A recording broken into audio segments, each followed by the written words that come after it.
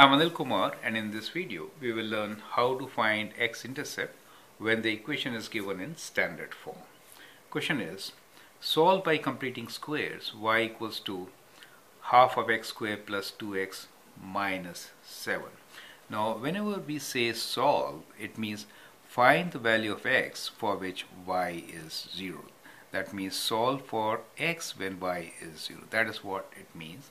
And when y is 0, that point is also the x-intercept, and that is how they are connected. So now let us solve for x. So we'll write y equals to 0 here and then continue. So we have half of x squared plus 2x minus 7. Now we'll do completing the squares method to find the value of x. In that, first step is factor the leading coefficient, which is half in our case. So when you factor out half, you get 2 times 2, 4x, right? Minus 7. Now to complete the squares, we have to add and subtract square of half of this number, which is 2 in this case. We'll add and subtract 2 square. So we get half of x squared plus 4x plus 4 minus 4 minus 7. Now first three terms form a perfect square, which can be written as x plus 4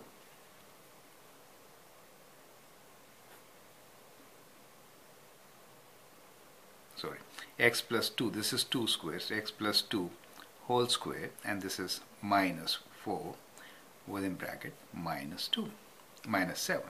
Now we can open the bracket and write this in the vertex form, which is half of x plus 2 whole square. When you do half of minus 4, you get minus 2 minus 7. So I can combine these terms and write down the equation in the vertex form, right? So what we get here is 0 equals to half of x plus 2 whole square minus 9. Now to solve this equation, we need to take 9 to the left side, multiply by 2, and then square root, right? So let's do it. So we get 9 equals to half of x plus 2 whole square multiplied by 2. 18 equals to x plus 2 whole square. Now square root. Whenever you square root, remember to put plus and minus, right? Equals to x plus 2. And now we can solve for x. Write this as minus 2 when you bring it, and plus minus. 18 could be treated as 9 times 2, right? Let me write here 9 times 2. And then we'll simplify this a bit. So we get x as equals to minus 2 plus minus. Square root of 9 is 3. 3 square root 2, right? So that becomes the solution for the given equation. And this solution actually represents the x-intercept. And that is how they are connected. I hope with this example you understand how to find solution of a quadratic equation given in standard form.